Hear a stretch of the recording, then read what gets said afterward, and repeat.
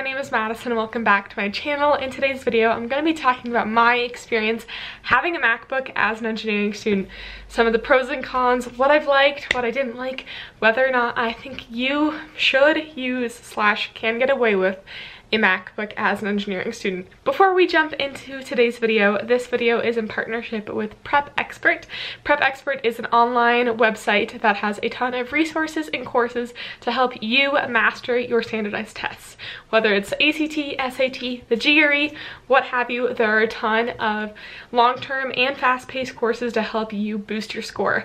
Whether you are taking it in a week or two or you're taking it in 3 months, they have courses formatted to help you maximize the amount of points you can get on these test scores, which if you are in high school right now watching this video, as you prep for your own college experience and whatnot this upcoming year, and you're looking to boost your ACT score, SAT score, I highly recommend you go check out Prep Expert. I will have my link down below. Without further ado, let's just jump on into it. As y'all may know, I am an aerospace ambassador for my school. That basically means I give tours to prospective students. I've actually had a lot of viewers on my tours, which is funny. I do some donor events. I do like high school outreach things, that sort of thing. And one of the biggest questions I get asked is, what type of computer do you use? And what type of computer should you use? I am currently a senior in an engineering program. I'm almost done, which is crazy. I'm in my last semester now before I head off to grad school. I'm studying aerospace. For a little bit of context, I know every single major is different, so I'm going to be talking about my experiences with that, as well as far as I know, how my peers have gotten away and enjoyed their MacBooks for different other engineering disciplines and whatnot. So it's no secret, buying a computer is expensive, especially upgrading to one with a graphics card. A heavy-duty PC, laptop, gaming computer, that sort of thing is expensive. You could be looking at almost $4,000 depending on the specs that you were looking for. Now, I had a MacBook in high school and was not really ready to drop another few $1,000s on a new computer, especially if I didn't need it.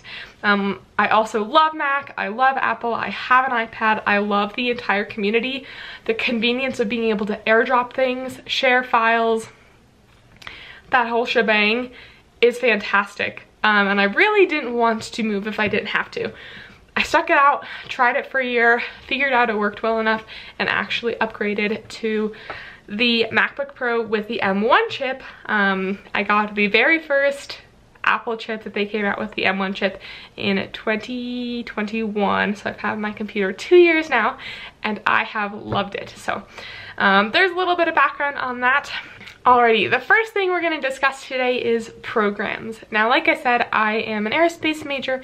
There are a lot of programs aerospace majors do or do not use relative to other degrees and programs, so do with that what you will. The biggest programs I use in my degree would be MATLAB. I use MATLAB all the time. MATLAB in the last year or so has now had a version come out that runs on the Mac chips, so the M1 and the M2, and probably the M2 Pro now, honestly, because it's really all the same at this point, which is great. And even before that, running it through Rosetta worked awesome. I have had no issues with that. I was a little bit worried about how programs that didn't have M1 developed programs or versions yet would run on my computer. So far, they've all been great. MATLAB works great. As far as CAD goes, I do not CAD very often, but when I do CAD, most of the time it's in Fusion 360. There is a native Fusion 360 version for Mac that is fantastic.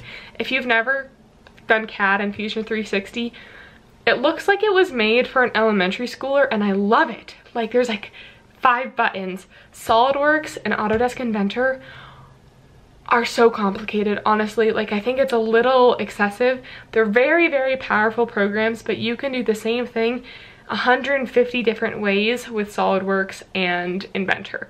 I feel like this just makes it more confusing, especially if you're not like an expert.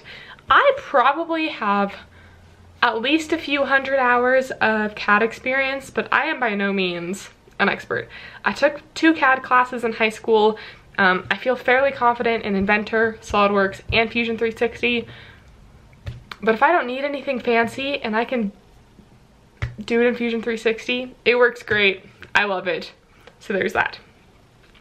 As far as other coding programs go, VS Code is a program I use fairly often. I am a computer science minor, so Visual Studio Code or VS Code is great. You can download just about any package and run just about any language on there. The three main ones I've used are C, C++, and Python on there, but there's a ton of other ones. And then Weebots. This is new to me, but it is a program I use for my robotics class that so far has been great. I've had no issues with it on the Mac, which is awesome, and it does everything I need it to, which is great. Programs like ROS, Robot Operating System, ROS 2 has a Mac version. The original ROS does not have a Mac version, so depending on what you might need there, that might influence your decision, but for the most part, almost everything I need runs natively on Mac right now, which is great. As far as things I have run into trouble with not having, again, we have Inventor and SolidWorks that do not run on Mac, which is a bummer. Not great, but honestly, I don't use them a ton, and if I do need to use a specific CAD program other than Fusion 360, I can either use a school computer or cloud compute into the school's network.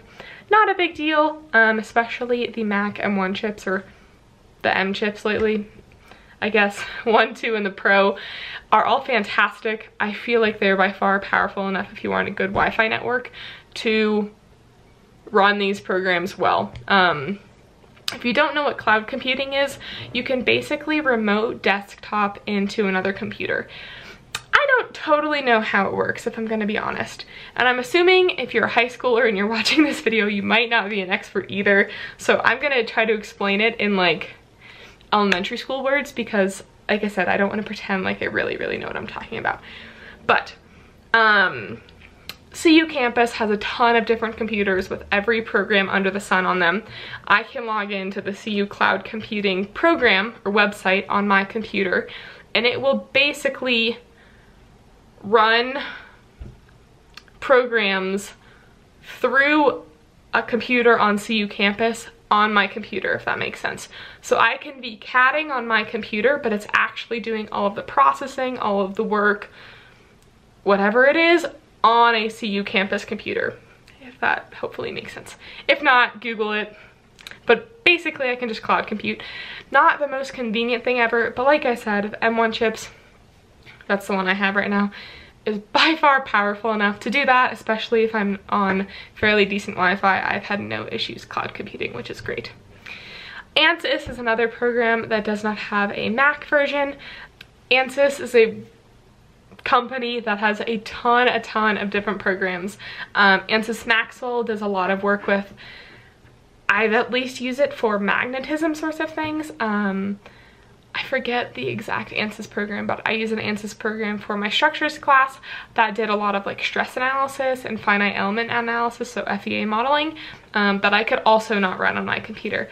Again, if I really needed to, I could go on campus and use one of their computers or cloud compute into it, but I'm not, and I would not suggest dropping a few $1,000s on a computer that you're going to use for a 3-week lab for one of your classes in the middle of your junior year.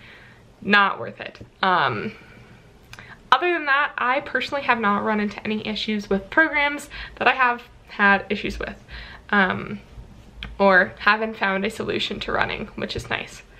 As far as convenience goes, the Mac I think is great, and especially some of the newer Macs. I feel like Apple sort of took a turn down the minimalist road, potentially for the worse. I used to have the 2015 MacBook Pro that had the USB-C slots, that had the HDMI ports, that had the SD card slots. It had everything I needed. Granted, it was thicker, it was heavier, it was a little bit bigger in every dimension, honestly, but it was nice to have it all there. And as much as I love the seamless, simplistic design of my current, I have the 2021 M1 chip MacBook Pro, all it has is a headphone jack and 2 USB-C ports.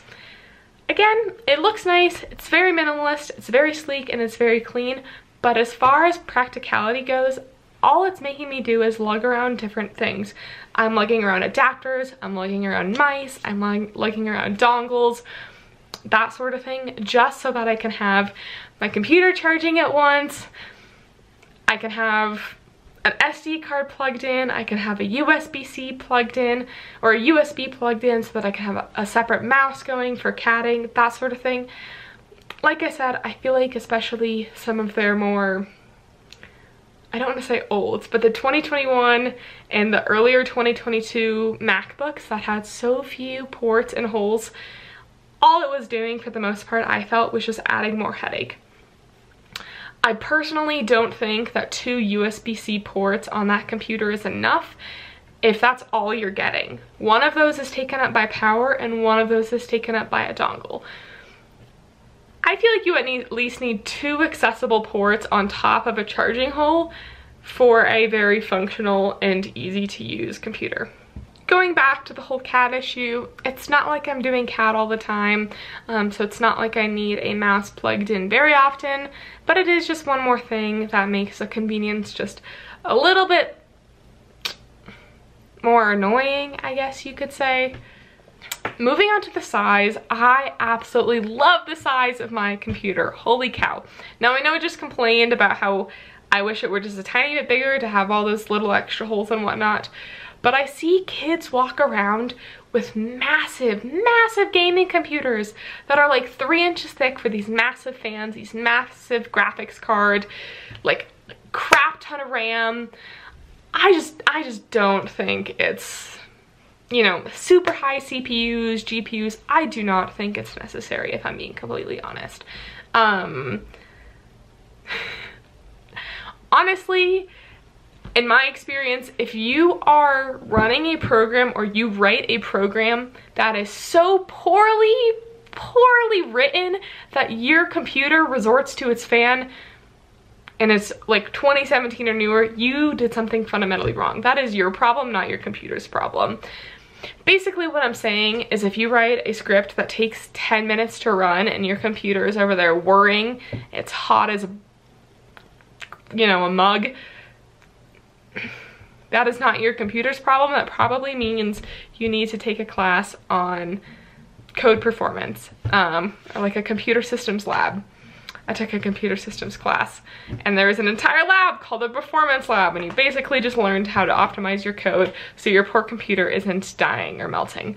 Again, that's just my experience. I have not experienced a lab or a class that has pushed my computer to the limit like that I couldn't help myself, is basically what I'm saying. I am so grateful I don't lug around like a 6-pound literal brick that is 4 inches thick and just massive in every direction. They're also less cute, let's be honest, far less aesthetically appealing. Now, if you already have a gaming laptop, or if you really want a gaming laptop, or you game, by all means go for it. I'm just saying that is not a capability I would personally take advantage of outside of school, and if I can get away with not using it during school, I don't think it's necessary for me to have one. So if you were in a similar boat to me, I don't think a gaming laptop is necessary. And the last and final point I want to make is that most schools, or at least in my experiences, almost every single school has laptops and computers available for you to use to some capacity. So at least at CU Boulder, if you are a student, you will get swipe access into these labs in the classrooms with all the computers you could ever need after hours if you do need to use them for a class, a lab, homework, a club, personal project, that sort of thing. All I'm saying by this is that I have free resources and opportunities available to me to go use more highly powerful computers if I need them, and I'm sure you do too.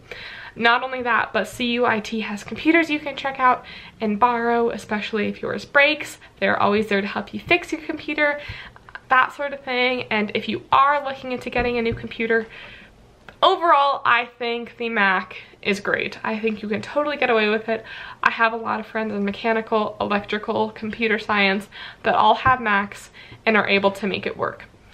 Again, if you are looking to upgrade your computer, you have the financial means, and that is a step in an investment you want to take, by all means go for it. I do not think you will regret getting a more powerful computer